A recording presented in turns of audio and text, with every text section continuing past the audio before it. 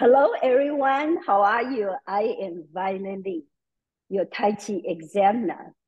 And recently, you probably heard this report on NPR, National Public Radio Station, about the effect of Tai Chi Chuan and how it improved people with mild cognitive situation and to improve their memory, and also they're moving their gait, and so this is great. And in case you miss the report, and let me just give you a summary, okay, a simple summary. And they talk about a recent scientific study. It was published, and if you want to go to the PubMed, which is by the National Institute of Health, okay? And it's a great database and has all the scientific studies there. So if you want to look it up yourself, you can do that. But let me just give you a quick summary. And so this research, they recruited 308 seniors, and the average age is 75 years old. It's my age group, okay? And so, and they before they do the study, and they gave them a test, and this is called the Montreal test, and to find out their memory situation. So just give you a really simple conclusion is averaging of this group, 300 people, they are slightly below the baseline as the so-called normal. Okay, so they are mildly cognitively, how should I say, impaired. So they divided into three groups, and one group, and they did a so-called conventional exercise like stretching. And the second group, and that they do a very, very simplified Tai Chi exercise, and it's called Tai Chi Chuan, T-A-I, second word, J-I, Chuan, Q-U-A-N. Q-U-A-N in Chinese means boxing, okay? And it is, like I say, it's a very, very simplified Tai Chi form, and the original based on the simplified Tai Chi 24, not the authentic Tai Chi form, not the traditional Tai Chi form. And then the third group, because the simplified Tai Chi, is very simple. So they asked the group of people there, not only they learn about this simple Tai Chi Chuan, and they also asked them to do something else, like spelling a word for me. How do you spell, say, recording, okay? And can you spell backwards? And guess what? After 24 weeks, and oh, by the way, they meet twice a week. And they found out the group learning the simple Tai Chi Chuan and does so much better than the how should I say, the stretching group, not only about the cognitive capability and also about their gait and how stable they are because of their age. So some of them, they were not as stable. So they found out that they can walk more stably. And guess what? The third group, which is called enhanced group, and their cognitive capability enhanced a lot more, and so were their balance. So to me, this is a very, very good news, and two areas. First of all, the mainstream media normally don't report about Tai Chi very much, and we're very great. Appreciative that NPR did this story.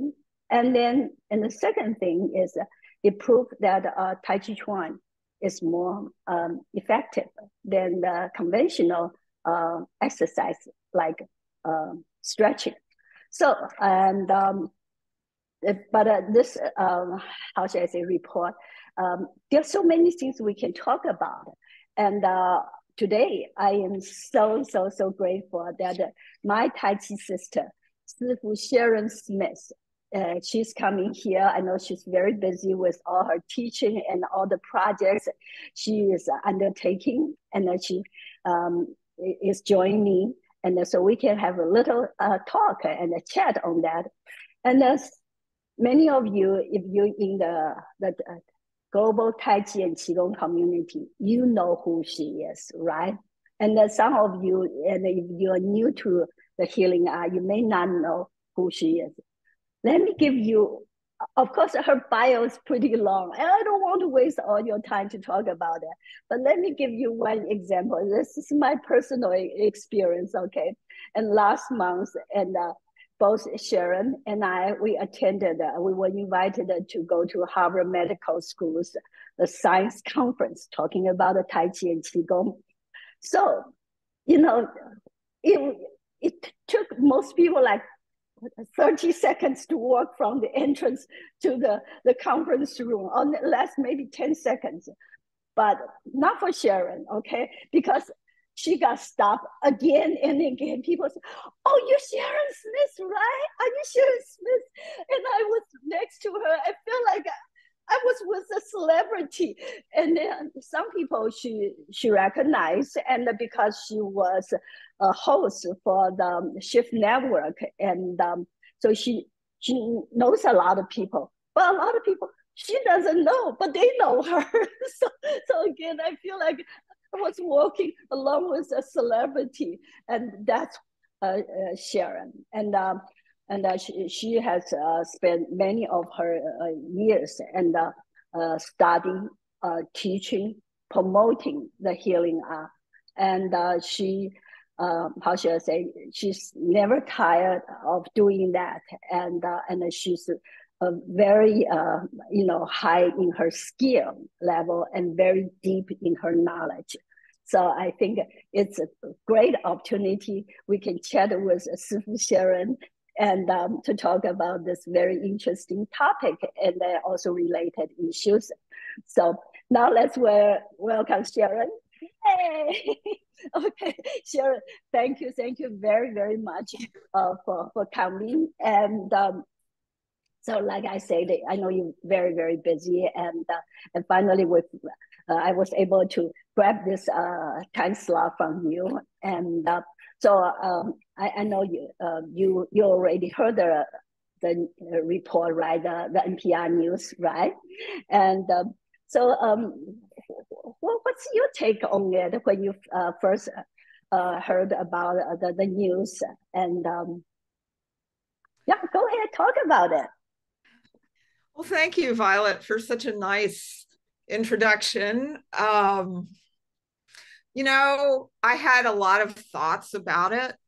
One of the main ones was, wow, this is on national news. People should know that Tai Chi helps your mind as well as your body. And as we discussed, a lot of the studies that people know about, like Tai Chi being good for fall prevention, for hypertension, for all the things that we know about, those have been out for a while. But the unique thing about that conference was that we got some information about why these things work. And so I think that the timing of this study coming out on national news was very important. However, when I went to look at the actual practice that they studied, I was surprised because it was very simple, and there's nothing wrong with simplicity in Tai Chi. I think they have 8 movements, and yeah. But all 8 movements all looks very similar, and in many ways it's very kind of resembling the young style Tai Chi's like a water off, right? And yeah. ward And then off. yes, you're the Yeah, expert and on young style. parting the wild horse's mane and the fair lady at the shuttle. Yeah, I mean the movements were kind of familiar, but they were. It was like watching for me, and I don't mean to be super critical, but it was like watching a shadow of what Tai Chi really is. It was like such a thin part of the depth of Tai Chi practice. And I was astounded that they got such good results from that. And then I thought to myself, wow, if they got good results for something so simple, think of the results you would get if you actually studied Tai Chi that had more Tai Chi principles, more depth. That's well, that's true too. But I think first of all, I have to give Dr. Fu Zhongli. He is with the Oregon Research Institute, and he is a well-published scientist, and his study has been published on New England Journal of Medicine and other very reputable journals. And I and then based on his study, and the Tai Chi Chuan has been proven it's great for improve the people's balance, even for Parkinson patients. So that's just huge, right? And then I see now he's it's also doing research and in the mind part, and like this cognitive area. So that's very good. And I think this form, this simplified form, was how should I created or modified by him, and maybe with some other people. And on their website, they mention it's a modified form from the Tai Chi 24. Tai Chi 24, for someone who's new, just for your information, Tai Chi 24 was a simplified form from the authentic young style Tai Chi Chuan, and promoted by Chinese government. And of course, in the US, most people thought, oh my God, Tai Chi 24 is very complicated. But they simplify from there. So that's what, they have. And I guess maybe the challenge is because a lot of time people look at Tai Chi Chuan, they say, okay, oh, it's so easy, until they start trying it. They thought, oh my God, it's so difficult. And I don't know, Sharon, your experience, and a lot of people, they just, I talk to other instructors also, they say, a lot of people, once they had one or two classes, they decided to quit because they just cannot handle the complicated movements and so forth. So maybe that's why they simplified it and simplified it and make it the way it is. What do you think? So the first level of learning a Tai Chi form is memorizing a sequence, and for some people that's very difficult. That not even going deeper into the Tai Chi principles, but actually memorizing a sequence, remembering what movement comes next. So on that level, I really appreciate that he did an 8 movement form, because I know that that is useful to people. For myself, I teach a class which I call Tai Chi for older adults and people recovering from illness. And in that class, I teach a 13 movement Tai Chi form. And, in 13 movements or in 8 movements, you can incorporate all the principles of Tai Chi. What I think, and I don't really know what those classes are like. And also want to give Fuzhong Li a lot of credit because I just enjoyed his presentation at Harvard. He's so enthusiastic and he clearly loves the art, and he's come up with something that can be I don't want to say imitated, but it can be like a protocol. He's come up with something that can be used. Mm-hmm. And I really appreciate all that. For myself, though, I feel like any Tai Chi, first of all, it's great that they did this study on this 8 movement form, but I wished that the form had more Tai Chi in it. Instead of just like doing these 8 movements, which is really, to me, the first level of learning Tai Chi, is to memorize that. And maybe there are other classes where people go deeper into it. But I think this is a danger in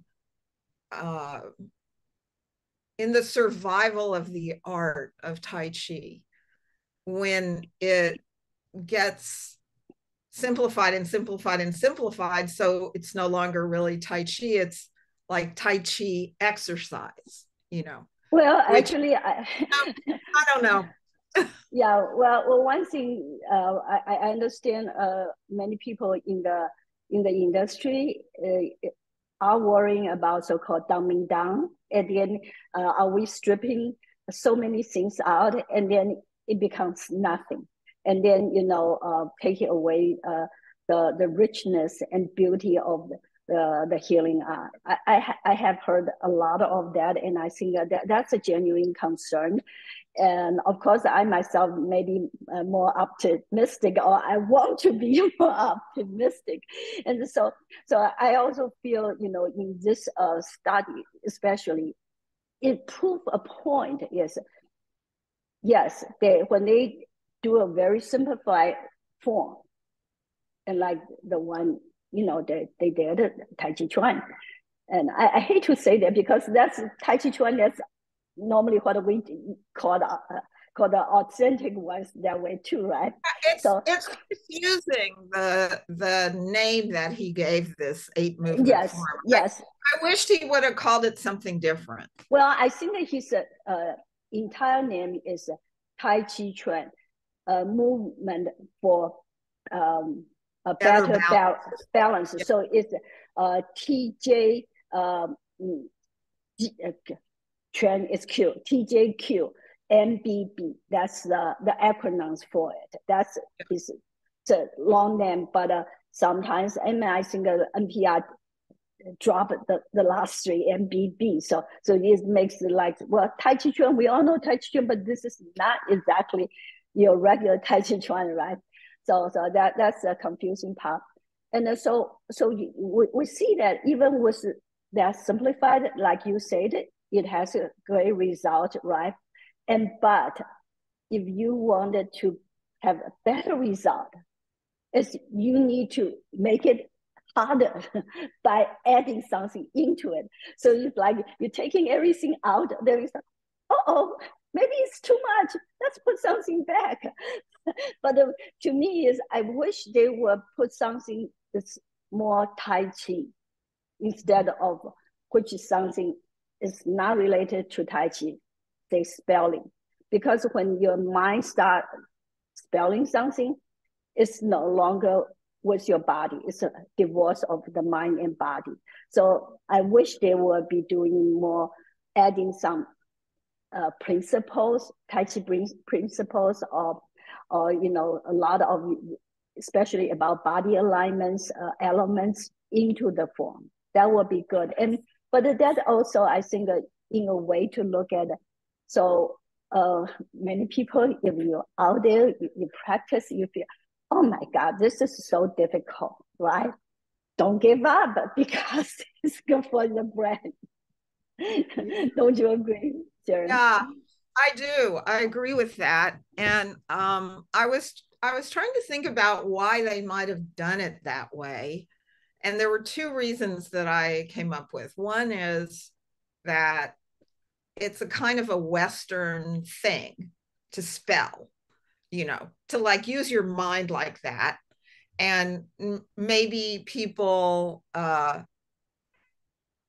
people who do crossword puzzle, whatever, they're used to like relying on their mind in that kind of way. That would be one reason. Yeah, I think that with spelling, they don't have to use their hand. They just use their mouth, and then they move their arms. And maybe that's the reason. I don't know. The other reason I think is related to the study. I forget who presented it, and I think it was the guy from Tufts. I can't remember his name, but it was about gait and Tai Chi. And yes, he had done a study about people.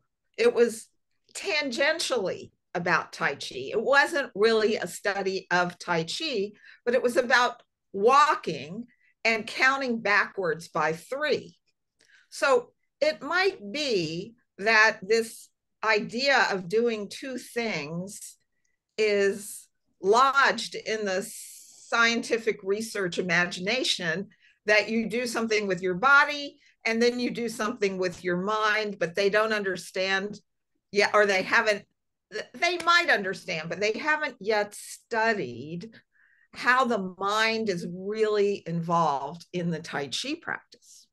Yeah, I agree with you. Really, they get it, they get it. But I think that it's a limitation of, the sort of Western research mind, that they didn't come up with a way to actually study the Tai Chi itself, that what Tai Chi does itself, instead of adding something to kind of prove that it works. Like, what does Tai Chi do itself? I mean, I've always thought that a lot of these studies, I don't like the premise of a lot of the studies.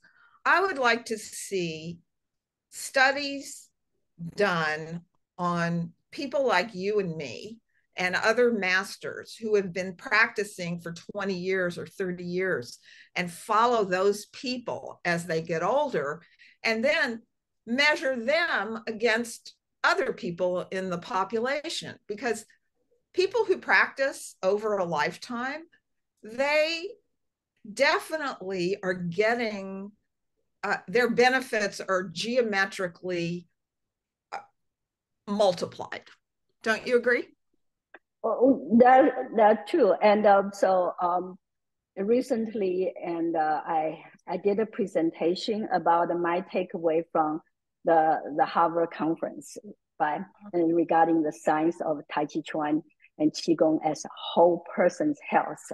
And I appreciate you help me prior to my presentation, and then just help me to understand what was presented better. So after I did the presentation, and with some of the input from the participant, and I published an article and about my notes basically.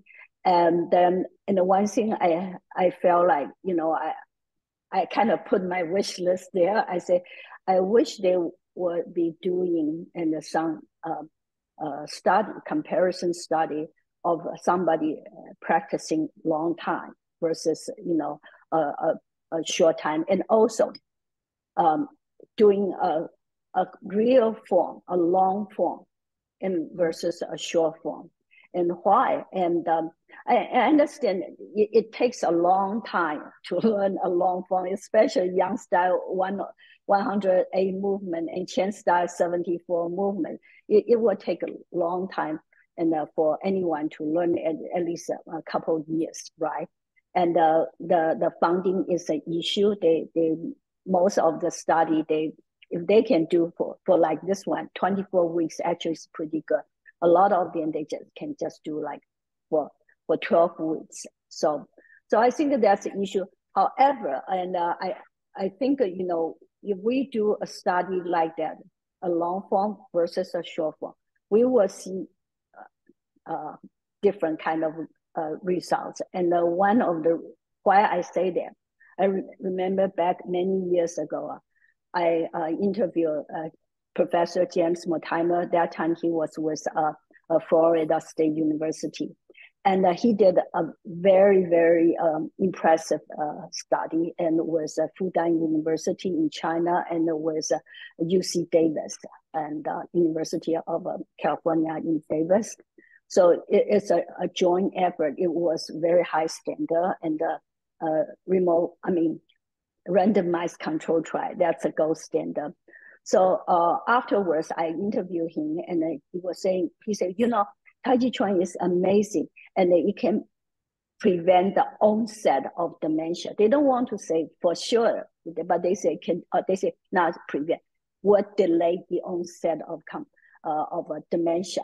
And they prove, people practice Tai Chi Chuan versus walking. A lot of people say, I just do walking, it's easy.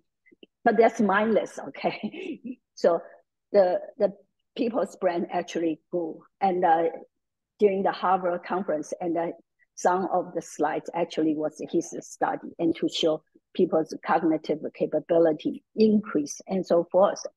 So when I interviewed him, he said, well, you know what, maybe because the people we had participated in the Tai Chi, they never learned Tai Chi before. So when they learn something new, they really have to pay attention. So they engage their mind more. But once they learned it, maybe they just put on autopilot, right? And then the brain will not improve that much. And I told him, I said, well, Professor Mortimer, let me report back to you. As I said, I practiced Tai Chi, for many, many years, and I'm still learning. And actually, Professor, if you're listening and you're watching this, I can tell you, after 20-some years, I am still learning. And my teacher, Grandmaster Chen Zhenglei, who is in his 70s, and he started when he was like 5 or 6 years old. And when I asked him, he said he's still learning. So don't worry about it. If you ever learn so-called authentic Tai Chi Chuan, doesn't matter it's Yang style, Sun style, Wu Hao, or Qian style, you will just keep learning, right? Sharon, are you learning still? Always. Always, right? Yeah. I mean, every time you practice, you learn something. And especially when you get to a certain point, because there are different levels when you engage in Tai Chi practice. As I said before, the first level is memorizing a sequence. Like that's an accomplishment, I mean, my sword teacher, he always said to me, like, learning a form is an attainment. Just going to that first level, that is an accomplishment, because you have to think of all the synaptic connections that your brain makes to learn something like that. And then once you learn that, then the fun starts, right? Yes, definitely. Then the fun starts. Yeah. And in the literature about Qigong and Tai Chi, they say that the Qigong masters and the Tai Chi masters have extraordinary powers. Well, now we know what are their extraordinary powers. They've just been practicing for so long that their brain is working differently. Yes. Anybody can do it. You just have to practice and do it. Yes, and we'll overcome that frustration also, because a lot of time, like I have worked with so many people, thousands of people, and some of them are highly accomplished in their career. It doesn't matter if they are a professor, they're doctors, or whatnot, right? And then, but when they learn Tai Chi, they're just like, how's that possible? I cannot, get it, right? And some people quit, and but some people, they understand that it is tough, but I need to stick around and keep learning. I don't know if you remember this one of the slide. I can get through my file and then see who actually presented. There was one slide is they had this cute brain and with the eyes and arms and legs and on the treadmill. And I think what it's saying is what we're doing Tai Chi Chuan actually is the brain exercise as well. It's not just the physical body, it's the brain exercise. It's true. It's really true. And mind body exercise is just very, I should say, mind body practice is very different from exercise. Exercise is like repetitive. Practice is something different. Yeah. When you do Tai Chi, you're practicing this mind body connection. And it's powerful. Yeah, of course, I had no idea exactly what kind of stretching exercise they did during that study, the 24-week study. But stretching, and I guess most people probably can understand. Mostly, probably you can do it mindless, right? You just right, you just do repetitive work and very mindlessly, and you can watch TV at the same time.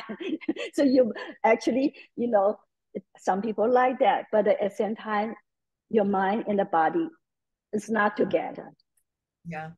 There used to be this maybe it's still around in New York City. It was a kind of fitness place called Crunch, and they had a big storefront window, and you would walk by and you would see the people on the stationary bicycles, and they had their headphones on, and CNN was on the television, and they're like, going away on the stationary bike. And so they're listening to something, they're watching television. Some of them even, there was a newspaper there or a paperback book, so their mind was like split off in all these different ways. That is not practice, that's exercise. And, exercise has its value, but if you want to power up your exercise, you're going to do mind body practice. Or you want to, anyway. Yeah. Well, Sharon, thank you so much for coming, and I really appreciate your knowledge and your time and your energy. But I know you're very busy, and so everyone, if you have any questions for me or for Sharon, and you can, how should I say, you can reach her at Tao, Tao Sharon, your name, right, at .com. Right, and or you can just post your questions and underneath the YouTube video, or put on my on the article. And either way, we will get your question answered. And I hope we did not upset anyone. Did we? Thank you, Violet. What a great conversation. Thank you. Okay. Well, thank you so much. Okay, bye.